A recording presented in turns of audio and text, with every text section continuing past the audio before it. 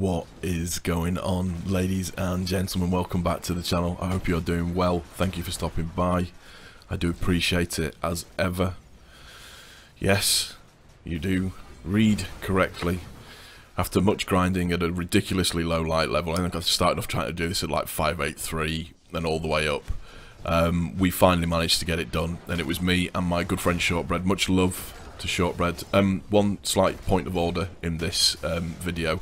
The winning loadout that I showed you wasn't quite correct. It was actually distant relation that I used, the scout rifle that you get from Gambit. It's a solar scout rifle, and it has boss spec on, and it does really, really well. So yes, I have finally done the first forge.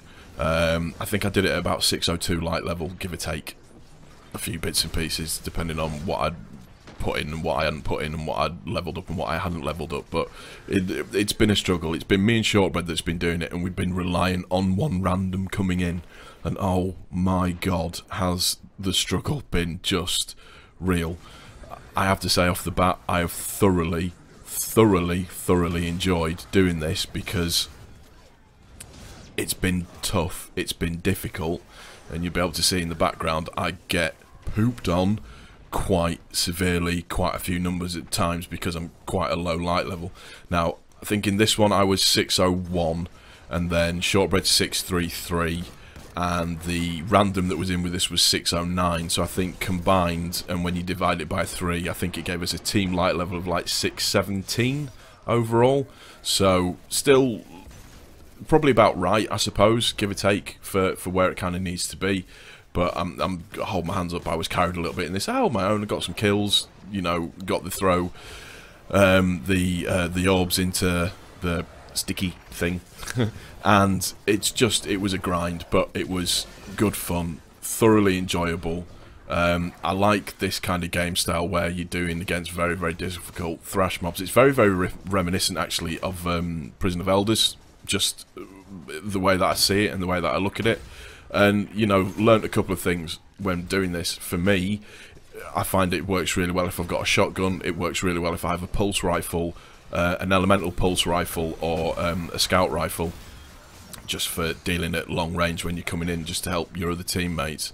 And just make sure you throw between the sticks. Don't throw it on the thing. The amount of times that I've thrown a ball and it's bounced off and gone completely the wrong way in the direction that I expected it to go into, which was highly frustrating, to say the least. But I mean, you'll see here, the actual ending to this is probably the sketchiest ending that you're ever likely to see. And I've talked about it a little bit in previous videos, just to do with the grind element of things and people being pissed off because, you know, content was locked for them unless they were a particular light level. Now, I have probably put in the last week alone, probably 25 hours worth of gameplay, so roughly speaking about 5 hours a day. I'm very lucky in terms of the way that I am. And ooh, what's a little purple engram? What we got here? What we got here? Oh, I thought it was going to be a prime, but it's not.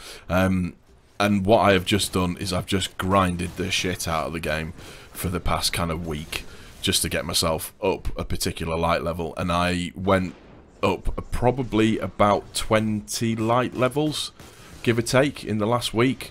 I think it is important. You can probably do it just below 600 if you've got two much higher light level people with you.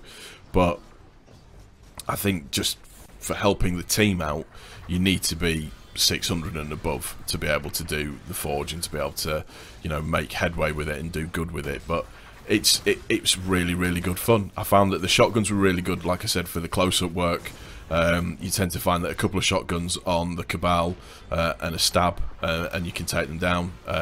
Same with the Fisons as well. With the Fisons, I can't remember if it was like one shotgun shot and then taking it out and everything and stuff like that. But overall, just really good. And I feel a real sense of accomplishment with what I managed to achieve. Like I said, I'm going to be the first to admit this one for me was carried slightly. There's nothing else you can say about it, really. I was carried to a certain degree, and you'll see that specifically in the end. The funny thing is about the ending part of this is that we actually do really, really good damage to the end boss.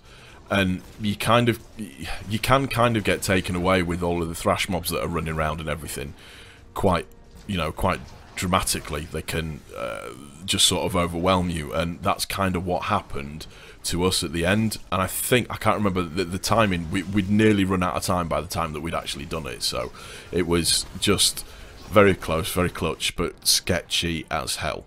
And like I said, it's just been enjoyable, because the nice thing about it is because we're not max light levels and you can burn through it, you actually have to come up with a legitimate strategy for doing it.